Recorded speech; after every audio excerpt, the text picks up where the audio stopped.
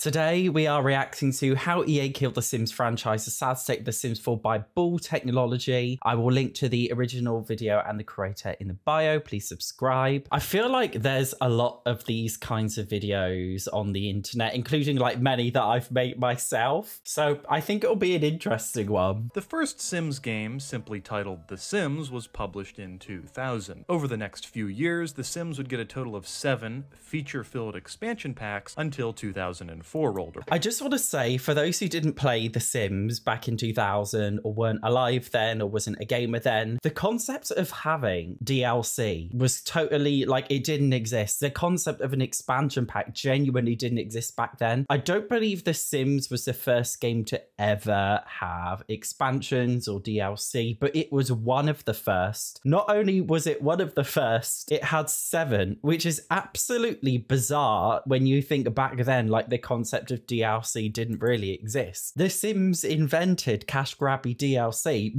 It's their fault. Up to now, the consensus on all 3 mainline Sims games was pretty much the same. They were all pretty good, with The Sims, Sims 2, and Sims 3 getting 92, 90, and 86 Metacritic scores respectively. But The Sims 4 saw a sharp decrease to only a 70 Metacritic score. I always get a lot of people say to me like, Satch, why do you hate on The Sims 4? It's so funny to me because like a lot of those people I know haven't played any previous Sims games. And I mean, it makes sense. The Sims 4 was released about 9 years ago now. The majority of people who have ever played The Sims have only ever played The Sims 4. People who didn't start on The Sims 4, you know, we have experience of The Sims 1 or The Sims Busting Out or The Herbs, The Sims 2, My Sims, The Sims 3, The Sims Medieval, The Sims Castaway Stories. The Sims genuinely used to be amazing. And I think, you know, factually, well, it's still opinions, but I just feel like this justifies what I say when I say The Sims 4 is the worst Sims game ever. Also, I do feel bad for people who have only ever played The Sims 4 because it's like this weird trap where, yeah, technically you could go back and play The Sims 3, but firstly, EA never do sales on The Sims 3 really anymore. So The Sims 3 is ridiculously expensive. And secondly, it is ugly. And I understand why people want to play The Sims 4 because it's more pretty. I think if people could get past the graphical barrier and they could get past the aesthetics, I genuinely think that they would enjoy The Sims 3 and the packs that are offered a lot more. But I also think this score is interesting because The Sims 4 is the best-selling Sims game ever and the most profitable one ever,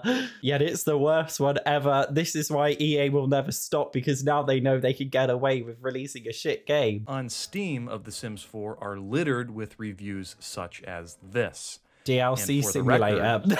That's what I always say. I always say The Sims 4 is an aesthetic DLC simulator, which is true. It's literally very aesthetic and beautiful, but it is just a DLC simulator. Well, today I'm going to lay out 3 major issues with The Sims 4 and how these 3 issues are tarnishing The Sims brand. These issues are a lack of features, outdatedness of the game, and DLC. So let's begin with a lack of features. For starters, The Sims 4 released in 2014 with many features lacking that had been in games prior, most notably swimming pools, cars, an open world, half walls and curved walls, terrain editing, and a modicum of other features. Now, yes, some features such as half walls, pools, and terrain editing have been added, but by and large, many features are still missing. One of the things that like I genuinely find bizarre, just to add to this as well, in terms of the lack of features, EA often do update The Sims 4 with brand new features. You know, more than recently we got the Infants update, but the issue I find whenever they, even like when they do give us the features that were previously missing, they upsell it as if it's this big incredible free update. What it actually is in reality, for example with the Infants, it's not a free update, it's an excuse to try and make you purchase the Growing Together pack because the majority of infant gameplay is hidden behind that pack. Also, it's stuff that literally should have existed 9 years ago. I'm looking at my my window because there's a hot builder outside.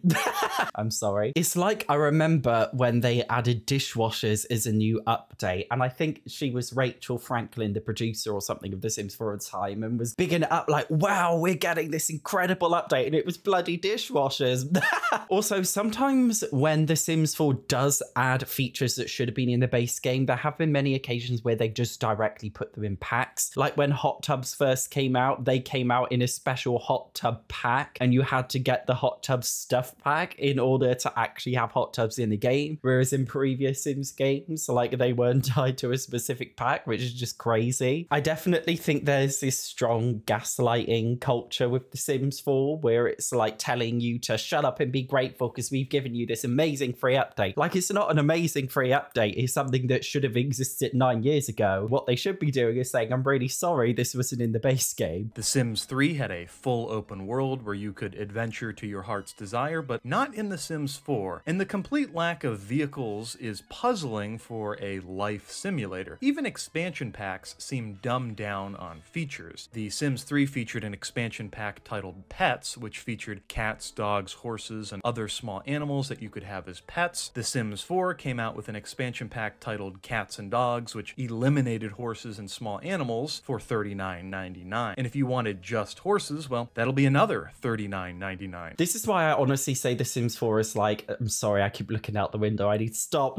This is why I always say The Sims 4 is an aesthetic DLC simulator, because I see a lot of the cultish EA fanboys often say, oh, but you know, The Sims 4 Horse Ranch, it has a pretty world, it has tons of build stuff, it has tons of create a sim clothing items. But these things are not really features that you could put with a specific pack, because these could be included in any pack. They're not really unique. Also, in The Sims 3, you know, worlds were basically free. You could create your own world. There are thousands upon thousands of free worlds to download, each with, you know, up to 100 lots or something. As well as that, you know, in build mode, we had the create style tool, so you could basically create any texture for any single object in build mode. So you basically had an unlimited amount of build objects just in the base game alone. That's why I never ever listen to people when they say, oh, but the packs have a nice new world. Like, EA basically locked features behind packs which were previously free and open in The Sims 2 and 3. That is why nobody can ever gaslight me into thinking that all cats and dogs and horse ranch should be separate. Absolutely no way. It just feels like with every successive Sims game, the game has improved and added features. And while, yes, there are new features in The Sims 4, there are also quite a lot of missing features. It's certainly a step backward. It's funny though, because people always say like, oh, The Sims 4 has the best build mode, it has the best create sim mode, blah, blah, blah. It has the prettiest UI. These are things that you would expect for any video game progressing forward. It's just natural that a video game that's released after the previous one will be prettier. It will have more intuitive UI. It will have more intuitive tools. That's just like a very basic thing. Because even though people say The Sims 4 build mode is the best build mode, actually, it's literally no different to The Sims 2 and 3 build mode. The exact same tools are there. In fact, there were even more build tools technically in The Sims 3. It's just in The Sims 4, they did it in a way that makes it quicker and easier to understand for people who are not pros. But it's not necessarily more advanced building. It's basically just the same, but presented a lot more nicely, which is why, very unpopular opinion, I know, but I don't think The Sims 4 build mode specifically was a step forward. I think it was just more of a tiptoe forward, if that makes sense. So let's now talk about the game's outdatedness. The Sims 4 was released in September of 2014. At the time of making this video, it is August of 2023, about a year before The Sims 3 can celebrate its 10th birthday, and EA is still continuing to release expansion packs for The Sims 4. The crazy thing is though, to put it in even more perspective, the reason why basically EA moved on from The Sims 3 to The Sims 4 is because The Sims 3 was kind of drying up. Even though it's a really great game, people stopped buying the packs. They got all of the packs that they wanted, seasons, generations, whatever. People stopped buying the packs because they were coming out with weird stuff like Into the Future because they ran out of ideas. And then of course EA's response to that is to say, well, people will only buy packs like seasons or packs like generations. So what we need to do is we need to make The Sims 4 so we can then sell them seasons and generations a second time over. It's like the eternal trap of The Sims where you're basically buying the same thing over and over again. again. This is why I'm genuinely really surprised that we don't currently have The Sims 5 now. Every simmer basically already owns the most popular packs like Seasons or Dine Out now. So why are they still continuing to upsell brand new packs for the game? Why don't they just move on to The Sims 5? Is it because Sims 4 packs are still currently selling? Like if we look at the last two packs, Growing Together and Horse Ranch, as far as I'm aware, what I heard was that Growing Together was apparently the most popular pack ever for The Sims 4 in terms of like fastest sales, which is literally insane to me. I don't know if that's true, but I heard it's true. And it's this bizarre thing where like The Sims 4 is so out of date, yet it continues to get so many sales, which is obviously why they're not moving on yet. It's just crazy to me. Like it's the worst reviewed and objectively the worst Sims game, yet it's the best selling one and the longest running one. Absolutely crazy. For some perspective, there was only a 5-year gap between The Sims 3 and The Sims 4, a 4-year gap between The Sims 2 and The Sims 3, and yet again 4 years between the original Sims game and The Sims 2. Not just a Sims issue, but I think in general, video games now, they don't just make a new game every 5 years or so as they used to do in the past. The majority of video game developers out there are moving more towards a model where you create this giant big canvas game full of endless possibilities and then upsell DLC for years and years and years to come. It seems to be the new trend with video games in general. Like I wouldn't blame EA and The Sims 4 specifically for this because it's just a general consensus that DLC is much easier to create than a brand new game is to create. And it also ends up selling a lot more money because you can churn out so much of it. So that's why I think it's become the new trend to keep video games going on and on and on perpetually without ever releasing a sequel. I think it's just a generic video gaming industry issue, not a Sims 4 issue. The biggest issue with The Sims 4, and that is expansion packs and DLC. Previous Sims games featured purchasable DLC, much like The Sims 4, but recently it's gotten completely out of hand. Let's take stock. The first expansion pack to this. Here we go. I wonder how long this section of the video is going to be. We're going to be here for 10 minutes going through all of the packs. I'm just gonna skip ahead a bit because, you know, we know what's coming, don't we really? I mean, putting it into perspective, okay, this many expansion packs, that's 559.86. So basically almost 560. $560. And the funny thing is, like, genuinely, you most definitely couldn't get any more than like 30 hours maximum gameplay out of all of these combined. I mean, I personally find that I can get through a Sims 4 pack within about 2 hours. So roughly, probably, you know, about 30 hours for all of these. And despite costing over $500 just for the expansion packs alone, it doesn't even come close to like 50 hours of gameplay. And, you know, I play indie games with like over 100 hours of gameplay. It's honestly insane. But wait, there's more. The Sims. Are we moving on to game packs now? Smaller and retail for $19.99, and there are 12 game packs total. Did you think I was done? Nope. We all know how many packs there are. I don't want to relive the trauma. Oh, wow. I didn't realize though there was that many kits. Bloody hell. Let's do a little quick math. There are 14 expansion packs times $39.99, plus 12 game packs times $19.99, plus 18 stuff packs times $9.99, and finally add 23 times $4.99 for the total number of kits. This brings the total price for all Sims DLC at MSRP to $1,094.33.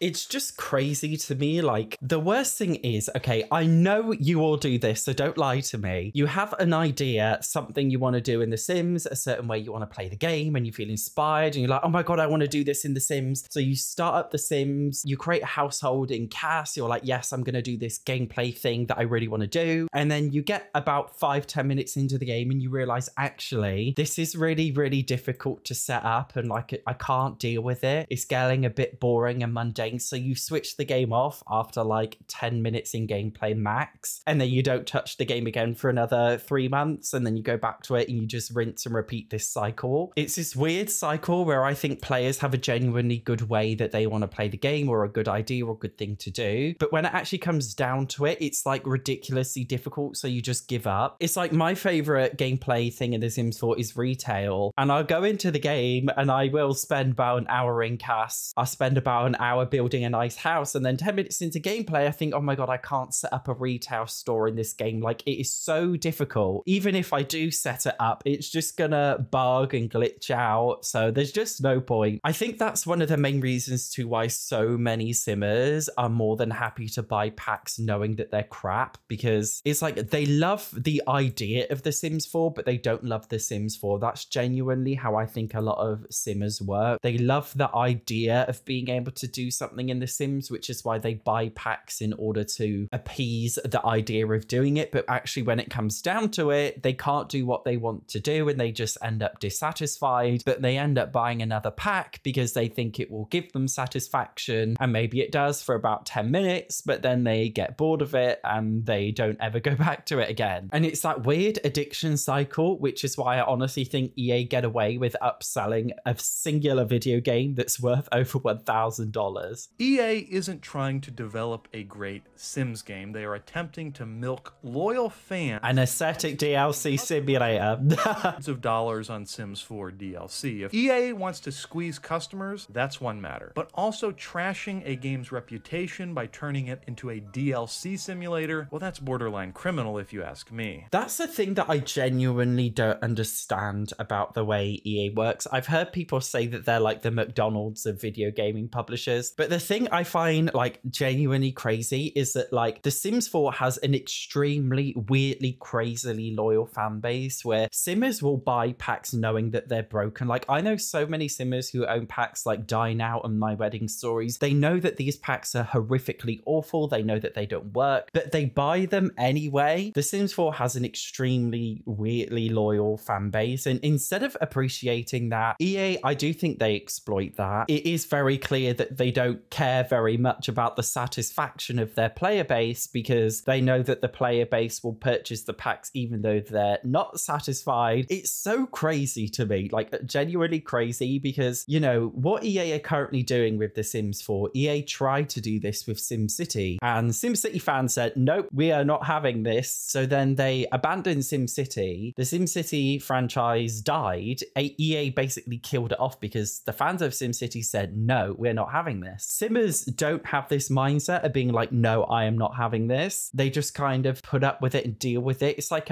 is it called Stockholm Syndrome? Or like learned helplessness? Some like weird psychological trauma. It's like a toxic relationship. I would like to briefly discuss ongoing rumors about The Sims 5. Allegedly, EA is planning for The Sims 5 to be completely free to play from day one, and the game is likely to feature some sort of in-app marketplace. Now again, this is mostly good speculation, but it seems as if things... By the way, EA actually once posted a job listing. I forgot what the role was for, but I believe it was for specifically for a manager to manage like DLC and making money from the game, and it said something in the job listing about like an in-game marketplace. So it is basically kind of confirmed that we're getting an in-game marketplace in The Sims 5. Obviously they could change that, but they actually took the job listing down very quickly after Sims spotted it. I guess the most comparable game to that would probably be something like Roblox right now. I honestly like don't think I'd be able to cope with an in-game marketplace. I feel like it's potentially EA's way of capitalizing on free custom content, because EA knows that CC creators and modders are doing a better job at making their game than EA themselves. So it wouldn't surprise me if they try to find a way to actually monetize that directly themselves. EA killed SimCity with one poor game release. Fans flocked to other games in the genre. One of the reasons though why I do think that hasn't happened with The Sims 4 is because The Sims 4 has basically been the only realistic life simulation game. There are so many life simulation games out there, like, I don't know, Animal Crossing, but Animal Crossing is obviously not realistic. Paralives and Life by You are the first two major life simulation games to really be cropping up. I definitely think that Life by You will be major competition for The Sims 4, but I also think it's going to be really hard for them to break in because most simmers live, laugh, love The Sims 4, and they, you know, as I said before, simmers will stand up for the game and justify terrible packs like My Wedding Stories because it's like this weird cult right now. I think all, like, not just The Sims 4, but all of these cozy life sim games, it's like this weird cultish thing that's like everything must be cozy, everything must be perfect, and if you attempt to criticize the game game. You're an evil, horrible person. We all must just shut up and be grateful, which is what all the terminally online simmers say on Twitter. Shut up and be grateful. But I am curious to see when games like Life by You do come out. Will the Sims community kind of split in half with the die-hard Sims fans, the shut up and be grateful, the shut up and be grateful simmers, or just stick with the Sims 4 in their little bubble, whereas all the other simmers might move on to other games like Life by You because they can see that potentially it's going to be a lot better. I think it's going to be an interesting one to see what exactly will happen when that comes out. My only hope now is that another developer can pick up the reins and develop a better game. And while the Sims name might not live on forever, the lives of our Sims, the characters and stories they tell, will live on. Maybe in another game and through other characters, but they will. It's funny though, because it hasn't just happened with like people go from Sim City to City Skylines. The same thing happened with Roller Coaster Tycoon. Roller Coaster Tycoon had like this incredible name for itself. It was a well-long established franchise. But when they released Roller Coaster Tycoon 4, it was such like a horrific game. And fans of the series, long-term fans of the series, were so disappointed and they were like, nah, I can't deal with this. So they moved on to Planet Coaster. I do think it will inevitably happen with The Sims. And I know this is a bit pessimistic, but I do think The Sims 5 is going to be a turning point. And I think a lot of Simmers at that point will definitely like give up on the game, genuinely have this horrible fear that The Sims 5 is going to be horrendous and it is going to kill off The Sims, and people will move on to games like Paralives and Life by You at that stage, which is such a shame because I do have a lot of love for The Sims ever since The Sims 1, and it's such a shame that EA is basically killing it off slowly, but that's what EA does do. They kill off all of their video games. Thank you very much to Bull Technology for the very, very lovely video essay. Make sure to give him a follow. Otherwise, thank you very much for watching. I will see you in the next one.